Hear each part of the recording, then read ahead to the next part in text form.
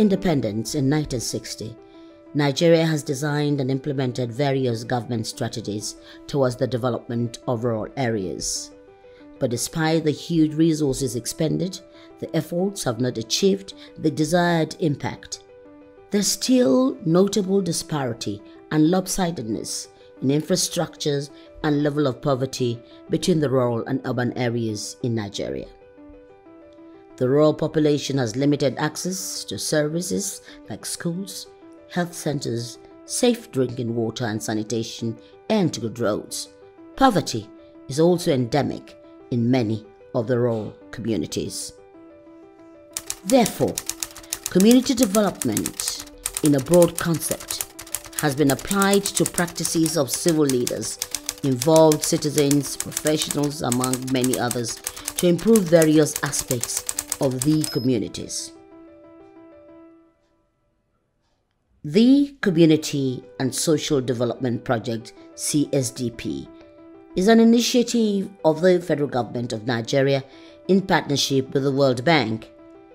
It has an ambitious vision, which is to mobilize resources, improving skills and knowledge to promote community-driven development for the positive impact on the poor and vulnerable in Nigeria. This is an initiative of the federal government of Nigeria with support from the World Bank, and it targets alleviation of poverty in rural poor communities, especially those in very remote rural areas.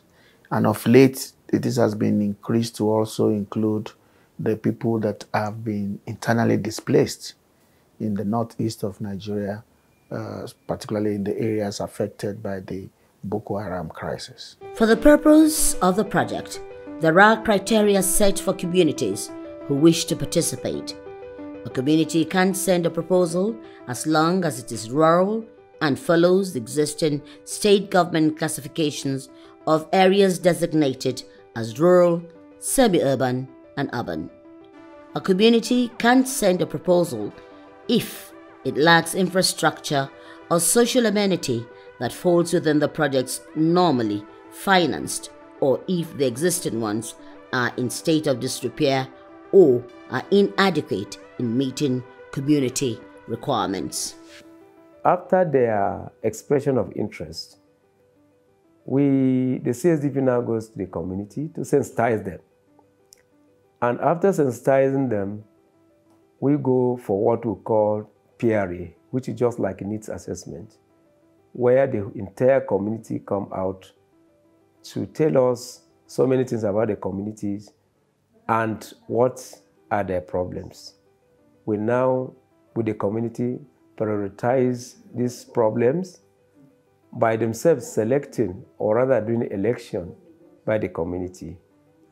That is the first, that's another thing. After that, they will now go to their area council in case of FCT, and if it is in the state, they go to the local government. The community must also be willing to contribute to the financing of the micro project in the community development project. In the Federal Capital Territory of Nigeria, for example, the FCT Area Council Service Secretariat says there are over 850 rural communities, according to available statistics, that are in need of rapid development. The FCT is among the 30 states that are participating in this project. After the approval, the CSDP will also train the members of the committees, the main committee and the subcommittees, how to handle the projects. After that, the CSDP will start funding. But before funding, the community must also have their 10% contribution in their own account, which they have registered.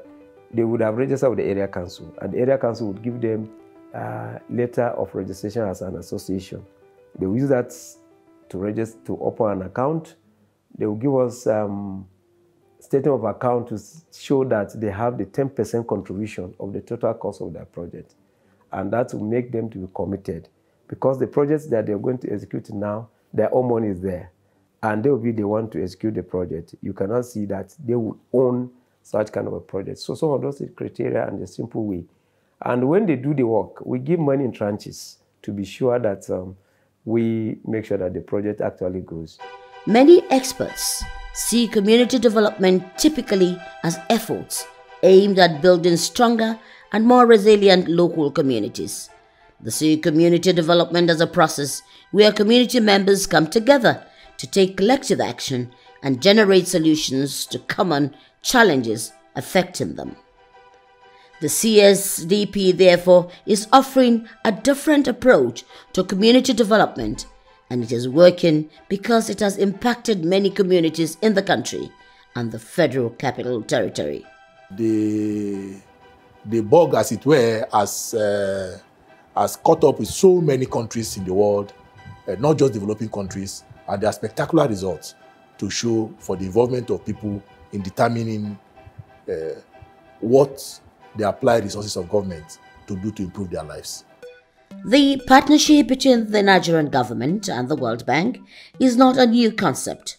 Governments of many developing countries have worked with professionals to promote participative democracy, sustainable development, to promote equal opportunity, equality, and social justice through the empowerment of communities, especially those at the rural areas. So, the World Bank, through the CSDP, strongly advocates and encourages the concept of community-driven development, CDD. It means that the whole development that we'll expect in poor areas will be driven by the community members themselves. They will be in the driver's seats. As simply put, they will decide what are the things they would like to do, what are their priorities. They will plan it, design it, and finally implement it to the extent that they will monitor it, including monitoring the utilization, to make sure that it eventually yields through in terms of helping them to improve their welfare. And it's a way of diffusing and decentralizing development such that multitude of development activities can go on at the same time in very, very nodal, many nodal points of community development across a nation. Experience has shown that when given clear and transparent rules, access to information, and appropriate technical and financial support, poor communities can effectively organize to identify community priorities and address local problems.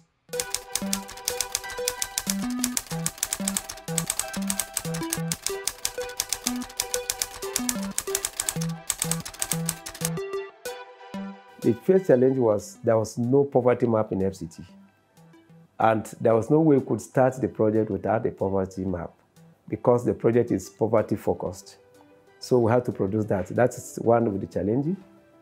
Then the two, we have to do revalidation and start new PRA, Participating Rural Appraisal, to start the work. And we had serious challenge. People never believed us that from the 10% contribution.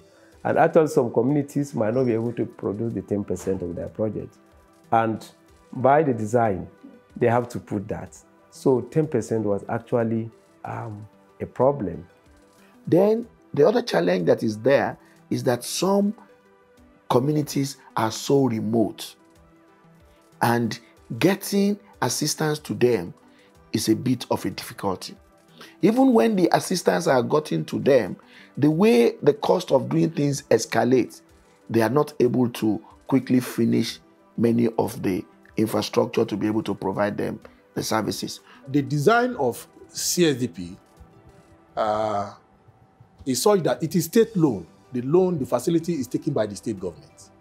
And the federal government maintains a slim secretariat at the federal level, at the Federal Project Support Unit. And we are servicing, as we speak today, 30 participating states. 2 more states are about to join the project. So we maintain a lean secretariat, and we are servicing a large number of space. So we have capacity issues. Most of my staff at the federal level are actually overworked. From the national coordinator to the lister were actually overworked. We still long hours to ensure that the needs of the state agencies that we are managing their funds, we are managing funds on their behalf, are met.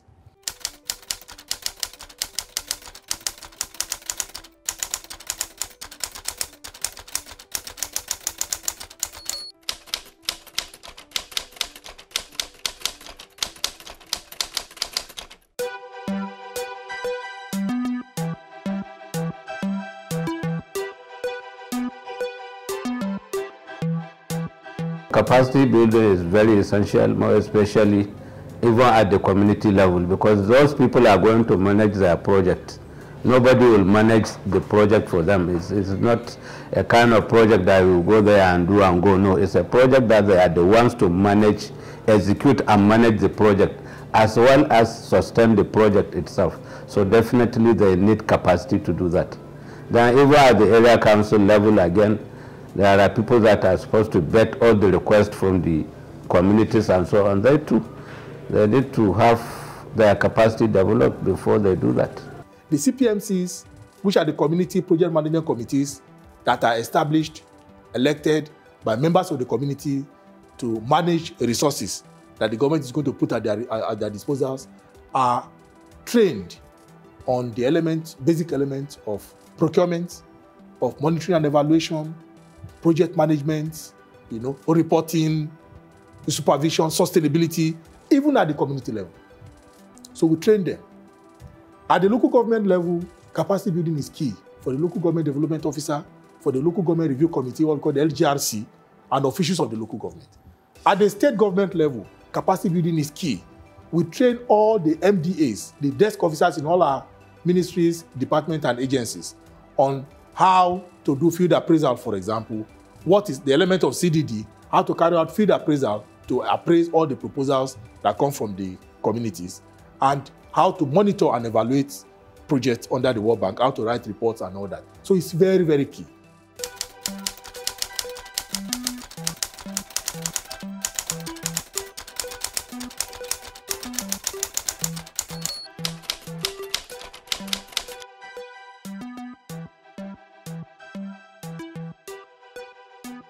Our intervention has spanned, as I mentioned, about 30 states of the Federation as we speak.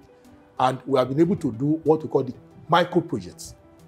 We have community development plans, we call CDP for communities. We have group development plan for group of people vulnerable people, disabled people, for example. So, and each of these two groups have what we call micro projects in them. So each CDP, community development plan, and each GDP have minimum of 2 micro projects. Kuje Area Council tops the list with 55 projects in its community development plans and 9 projects in its group development plans, totaling 64 projects. Kwali Area Council has 38 projects in its community development plans and 17 projects in its group development plans, totaling 55 projects. Wari has 36 projects in its community development plans and 8 projects in its group development plans, totaling 44 projects. Abuja has 26 projects in its community development plans and 11 projects in its group development plans, totaling 37 projects. Gwagwalada has 25 projects in its community development plans and 4 projects in its group development plans, totaling 29 projects. Abuja Municipal Area Council has 18 projects in its community development plans and 6 projects in its group development plans, totaling 24 projects.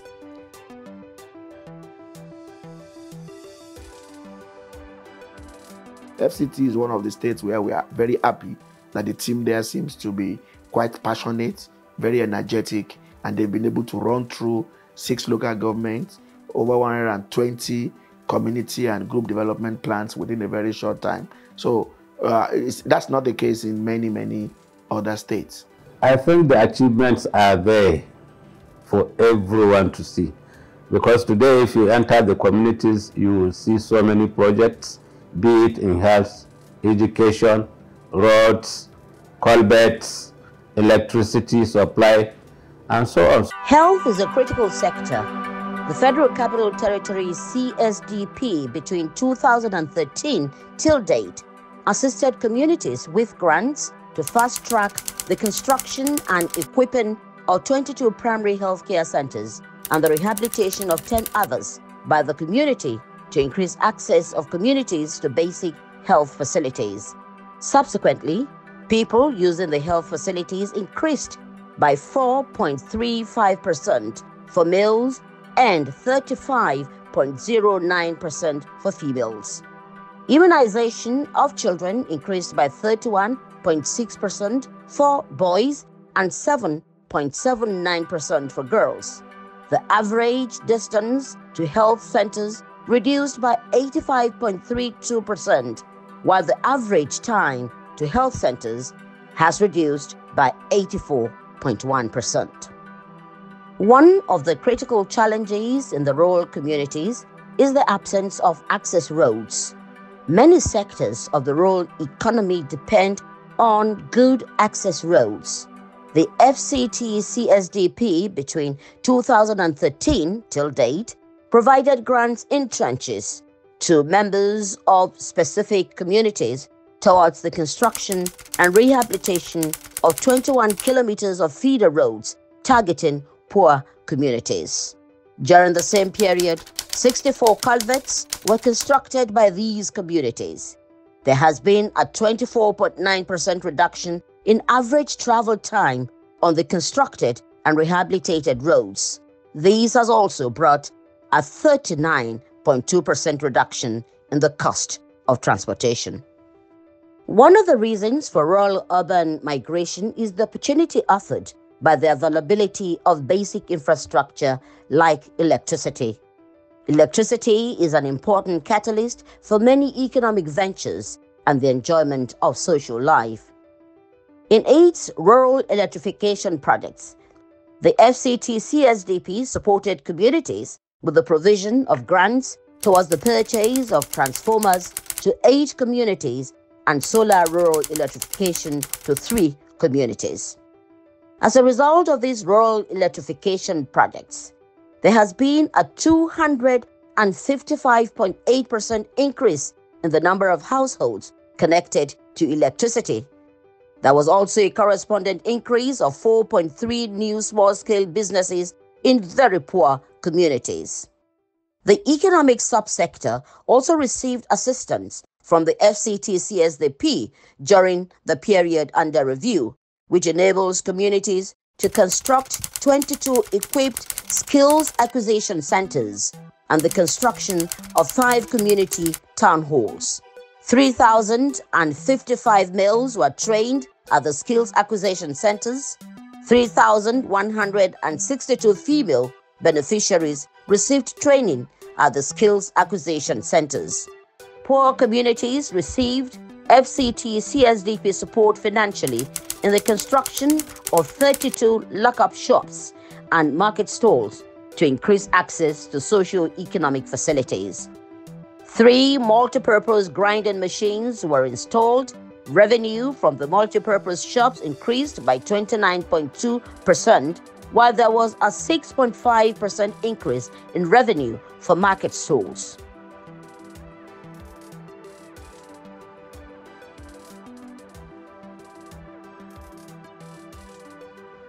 The environment is a sector closely tied to health and other vital sectors that affect the human being. Therefore, grants were provided by the FCT-CSDP towards the construction of 310 meters of drainages in communities having access to natural resources and improved environmental management. 800 square meters of land were reclaimed from erosion. In education, communities were able to construct 20 new classrooms to increase access of communities to educational facilities.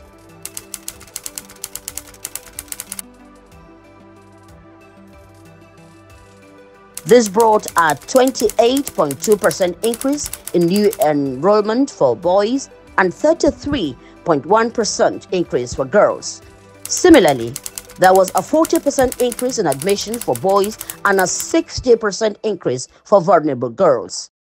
There was also a 74.6% reduction in the average distance taken to get to school.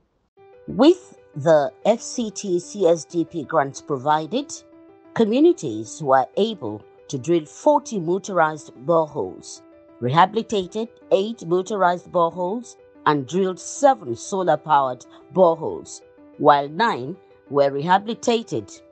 Additionally, 61 hand pumps were drilled, while 10 were rehabilitated.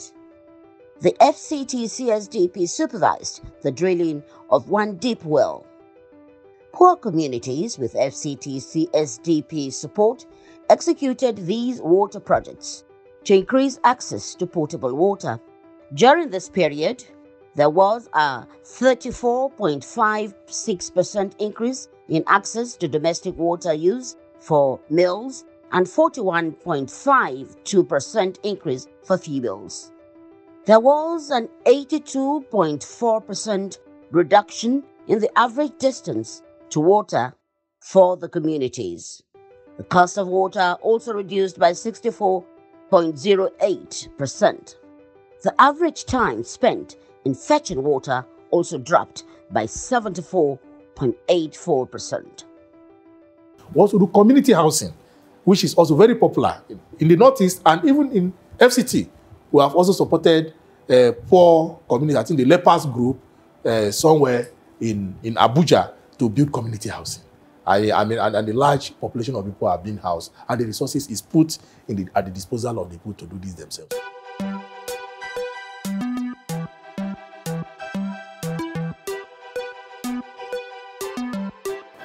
Debris came to life as a result of the community suffering from accessing the urban centers, which is the area council headquarters. Before that time, people could barely cross with their goods to the market, particularly during rainy season. So CSDP came to their aid, approved their project. Glory be to God. Today the job is monitorable, and the community are happy for that. In all the communities where we have intervened, in all the states we have intervened, CSDP is like household name. People will tell you, yes, we know about CSDP. So it's a major achievement that people now get to know that putting money, resources in the hands of the people themselves to manage and plan and address their own development challenge is the way to go. And one of the ways to go to address this rural poverty that we have in Nigeria.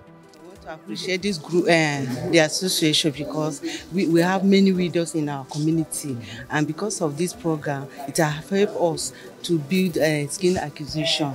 Now we have other grinding processing engine, we have that is the engine that is a liquid soap we prepare. So many women have handwork now doing. We have been suffering a lot before. Sometimes when we go to the where we can get water, some of us we have discrimination. They took us as nothing.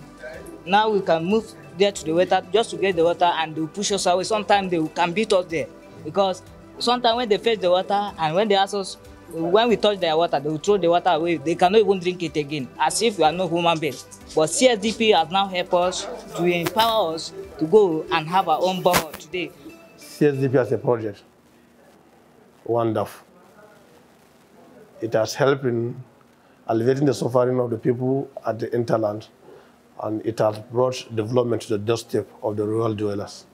As the project will be coming to an end in June 2020, the FCT administration and the area council need to key into the CDD approach to ensure that the communities and vulnerable groups in the FCT continue to enjoy the provision of social amenities and improving the quality of life and economic well-being of the people. Education, entrepreneurship, physical infrastructure, health will continue to play an important role in the development of rural areas in Nigeria.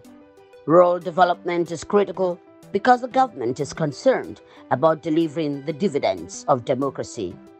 This bottom-up approach adopted by the CSDP aims at finding ways to improve rural lives with the participation of the rural people themselves so as to meet the required needs of rural communities. The people who understand their culture, their setting, and other prevalent issues in the local areas have to participate in their sustainable rural development. For the World Bank, and for me personally, I think it is obvious that CSDP will become a very strong mechanism for providing services to the poor in Nigeria, either as groups or as individuals.